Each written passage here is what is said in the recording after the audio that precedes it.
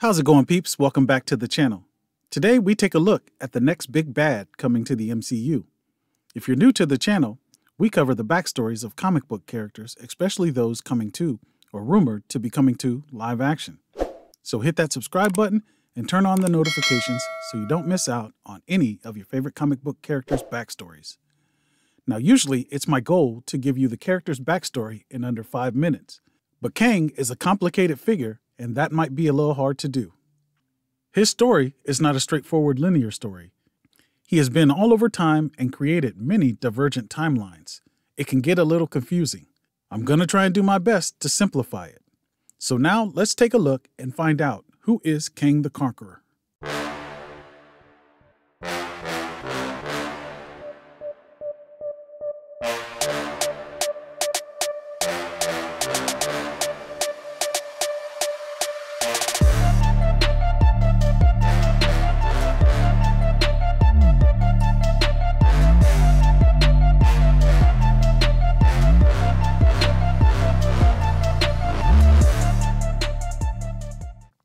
Kang's true name is Nathaniel Richards. He has gone by various monikers: Rama-Tut, the Scarlet Centurion, Iron Lad, and Immortus.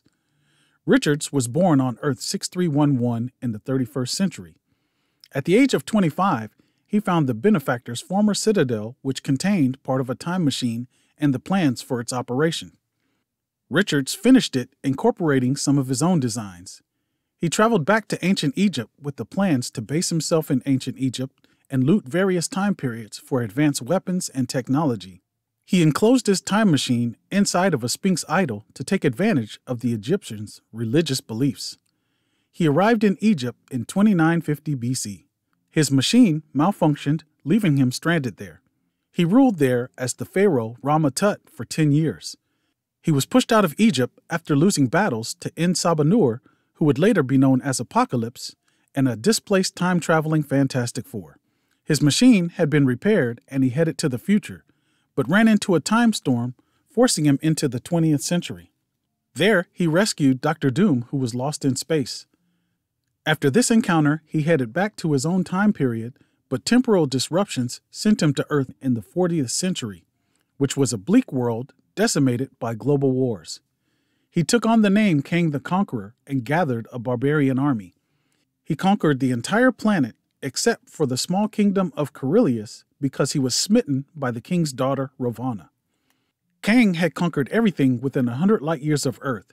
He set his sights on the 20th century, but was defeated by the Avengers. Kang fled back to 1901 and took on the alias of Victor Timely in Wisconsin and founded the city of Timely. There, he built a portal to his base Chronopolis.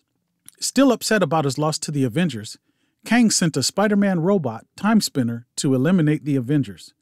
It was taken out by the real Spider-Man. He returned to the 40th century.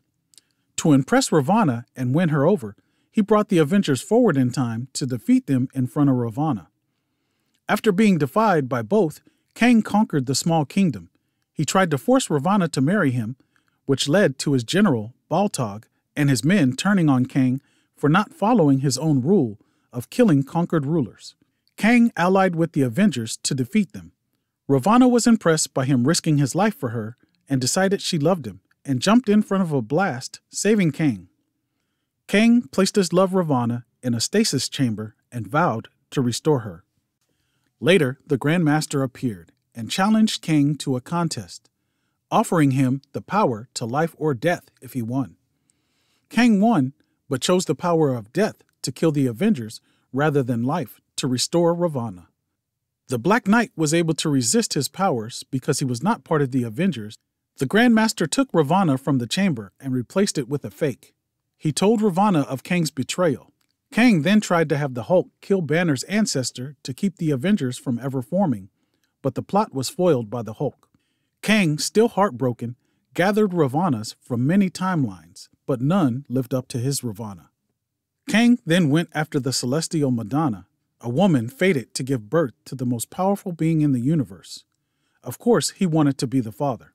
He narrowed down the Madonna's identity to 3 women: Agatha Harkness, Mantis, and the Scarlet Witch. Rama-Tut, a future version of Kang, helped the Avengers foil Kang's plans. Kang, unable to get Mantis, tried to kill her, but the swordsman took the blast for her and died.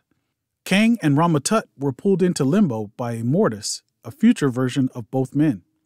Kang was able to imprison Immortus and used his technology to create a legion of unliving. The Avengers were able to defeat the legion.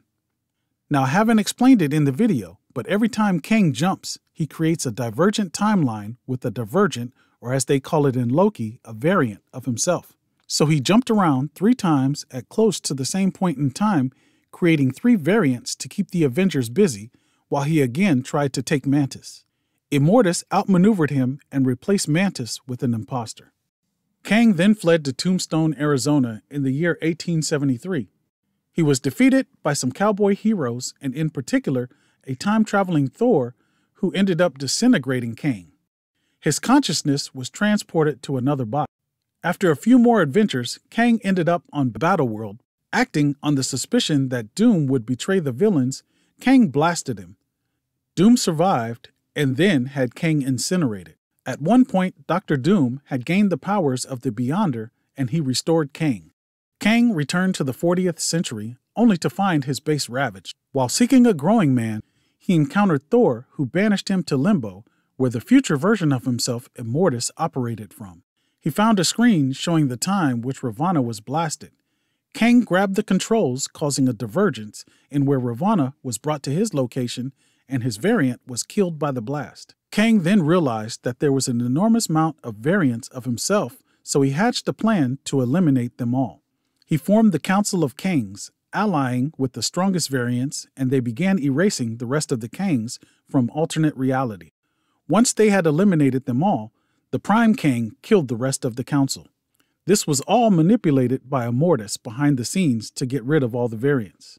Immortus then appeared and explained that he was Kang's future self. He showed Kang a globe that held the memories of all variant Kangs. Kang grabbed the globe and went crazy as all the memories of every Kang entered him. He created a divergent of himself to split the madness between 2. One version headed to Chronopolis and the other ended up a member of the Cross-Time Kangs.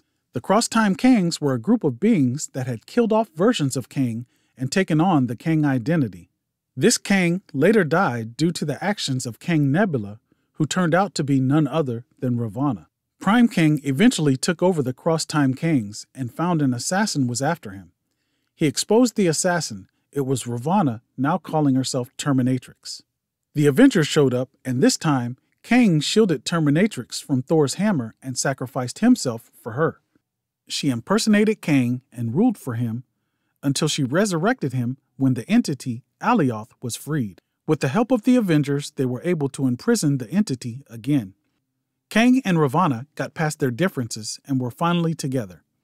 They ruled together until Kang tired of administrative matters and longed for the days when he was worshipped.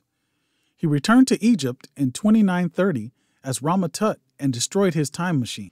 He was set on never becoming Immortus, but was unable to break the cycle. Kang, unwilling to become a pawn of the Timekeepers, used Alioth to ravage the Time Variant's authority. He formed an alliance with the Avengers and the Kree Supreme Intelligence against Immortus and the Timekeepers. Immortus ended up destroying Chronopolis, and Ravana was apparently killed in the attack. The Timekeepers tried to force Kang to evolve into Immortus. He resisted by sheer will. Kang then destroyed the Timekeepers. Kang, now 75 with his future undetermined, wanted a successor. He created a group of Marcuses, and none of them ended up gaining his approval. He then decided to head back into his own past, saving himself before he was attacked and stabbed by a bully. He gifted himself a neurokinetic armor and showed his younger self his future. Young Nathaniel was repulsed by his future and escaped Kang to the 20th century to recruit the Avengers to help him defeat Kang. The Avengers had been disbanded, so going by the name Iron Lad, he founded and gathered together the Young Avengers. Iron Lad seemingly killed Kang and then returned to his timeline to fulfill his destiny to restore the damaged timeline.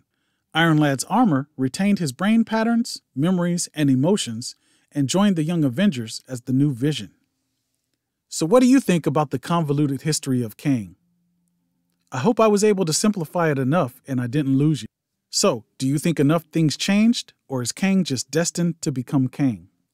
Well, as always, I appreciate you taking the time out of your busy day to stop by the channel and check out my videos. Please like, share, and subscribe. We'll see you again real soon. I'm out. Peace.